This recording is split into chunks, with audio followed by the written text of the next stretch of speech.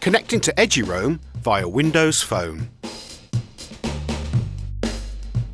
To begin, swipe across the screen from right to left. Then scroll down and tap Settings. Tap Wi-Fi.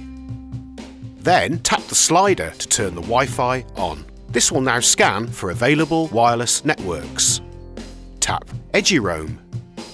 You will now be prompted to enter your username and password. In the username box, enter your BCU email address.